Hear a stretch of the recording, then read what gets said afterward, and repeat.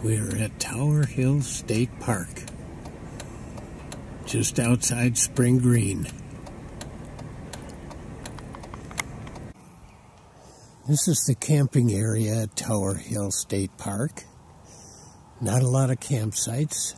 Nice open field, picnic tables, and there is a boat ramp here also, so you can get to it by boat. Right now the Wisconsin River is very high and very powerful. And here we have a beautiful, huge white pine. Oh my gosh, that's a big one. Now, Tower Hill State Park, like all the state parks, has something very special to offer. And here is the Shot Tower. So, you may know that Wisconsin got its nickname from the lead miners, the Badger State, because the lead miners would dig into the ground and get lead, like down in Mineral Point, Shake Rag Alley. And then the lead would be transported up here to Shot Tower, where they would bring it into the tower, and then they would melt it down, let it flow through a sieve, down a long ways, and into a vat of water, where it would harden. And that's where they would form the shot, different sizes. So those of you in 4th grade studying Wisconsin, this is a great place to come to learn about why it's called the Badger State, about the lead mining, and about turning it into shot. And this was the years 1833 to 1861. Oh, we have something very unusual here.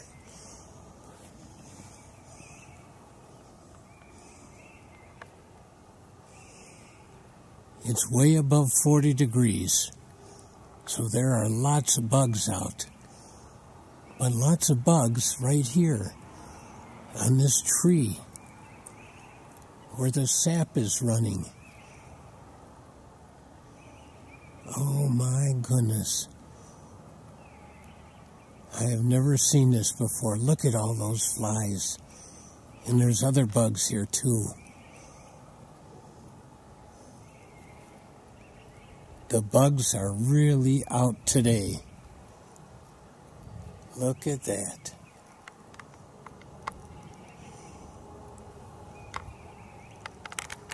And there's our first butterfly too.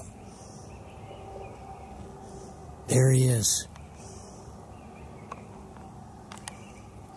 He's gone. He's flying around. There he is.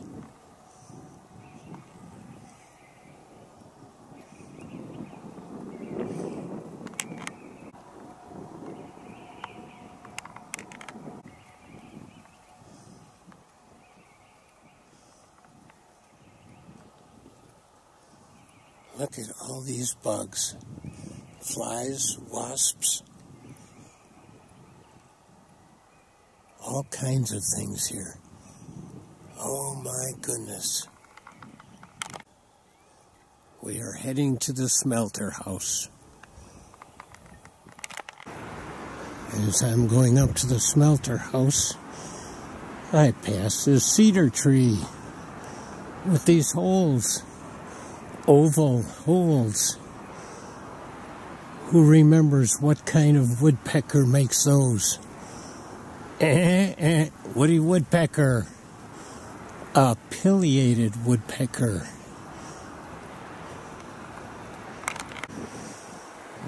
Here are the steps going up to the Shot Tower. And we have already come a long way up. Way down there. That's where we started. This tower is up high.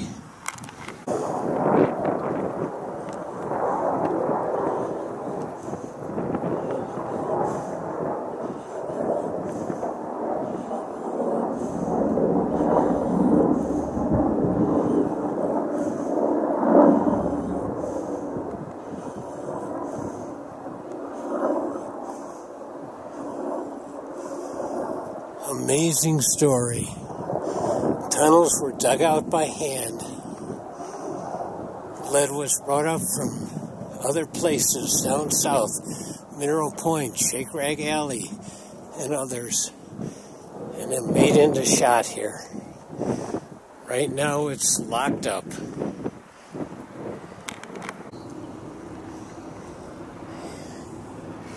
The view from up on top by the tower here is amazing. You can see for miles. But down below you can see it's still flooded. So we're not even going to try and go down on the path to the bottom of the shot tower where the lead would land. And they would take the lead shot out of there and then ship it away to where it was going to be used for bullets.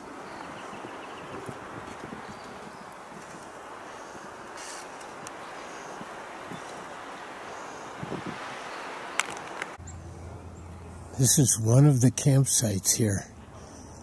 This is a beauty. It's big, it's open, and it's overlooking the creek and the river. Right now the creek and the river are all one.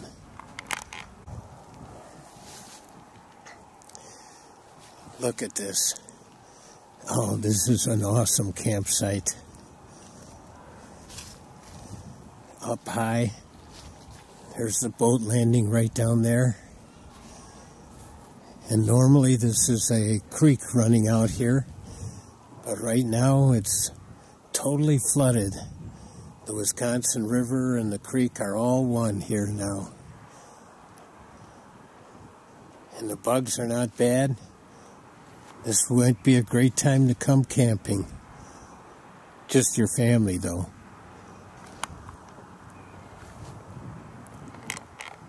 Here's a little bit more history for those of you interested in the history of Wisconsin.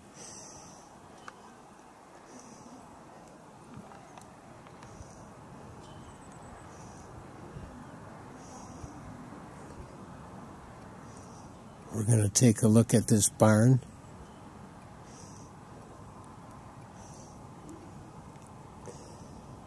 Oh, look at this construction. But never finished, apparently. Wow, what a beauty, huh?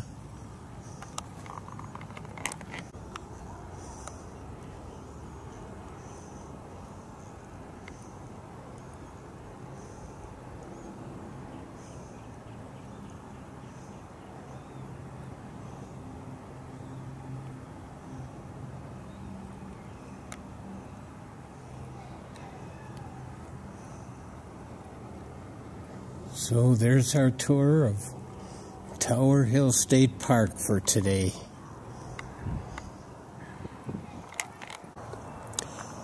While walking down the path at Hartje Center, I came across this clue. Feathers. And they are quite small. Let's see. There's my finger. There's small feathers. But there's a whole clump of them. They're brown on the tips, white on the inside. So what kind of a bird? And what happened to it? And is this a crime scene? Living critter. The woolly bear caterpillar. They turn into moths. And their legend is the bigger the middle brown, at least I think this is, the milder the winter, the more black, the colder the winter. So this is like predicting in the past. Was he right?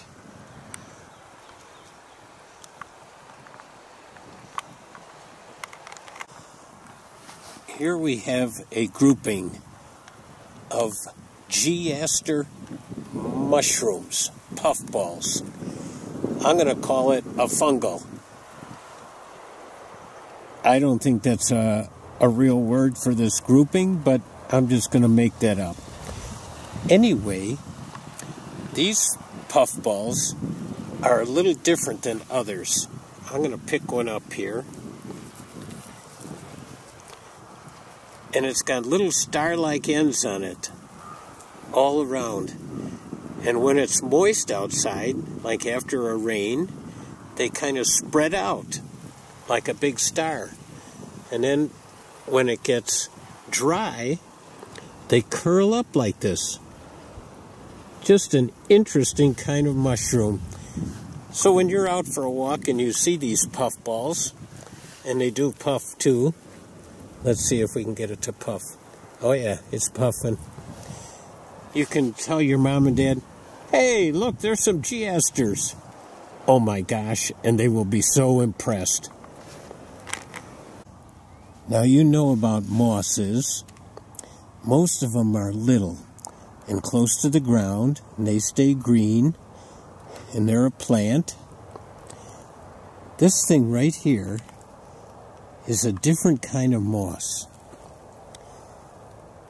And it's in the club moss family, but it's primitive, more primitive than a lot of the other mosses, and it's not found very many places, mostly way up north. And there's several different kinds. This one just happens to be the kind that branches out like a palm tree. And the name of it is, oh, you're going to love this name, Lycopodium. Lycopodium. And like I say, it doesn't grow in many places. This is well, there used to be 2 spots where it grew in Hartje here. But I have not been able to find it at the other spot in the last couple of years. So this is the only spot that I know of in all of Hartje where it grows. And the only other place I see it is up north of Mauston, near Castle Rock Lake. In the woods up there, in the deep woods. What's the name of it again? Repeat it after me. Lycopodium.